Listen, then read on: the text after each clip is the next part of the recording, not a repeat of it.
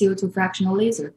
And this machine is actually most of the hospitals for skin, and they have this machine. And this machine can do many treatments, many. And there's a list here. Why? You can imagine like this.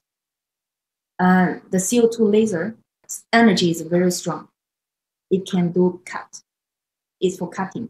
If you have any skin problem which you don't want it, you want to remove it, and you just cut it, and then take it out, and then use some cosmetics and to repair the injured place in your skin will be recovered.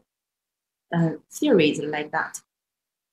So with this theory, we can imagine it can do many treatments. There are many things we don't want for our skin. For example, like you see, wrinkle or spots.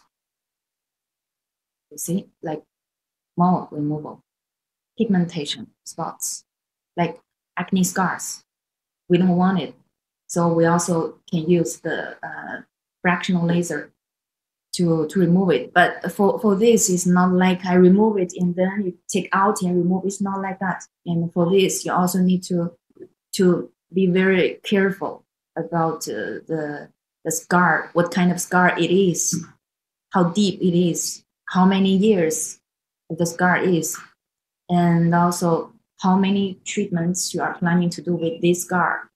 After treating with the CO2, what kind of cosmetic we need to use to help to recover the scar, the skin. So all of those are very important. So when we know that, and we will know how to give a very good result to our patient. Skin whitening, like that. It also can do vaginal treatment. Vaginal treatment also very popular for this machine. Yeah. And this is a very mature technology also. Very mature technology. It's not something new.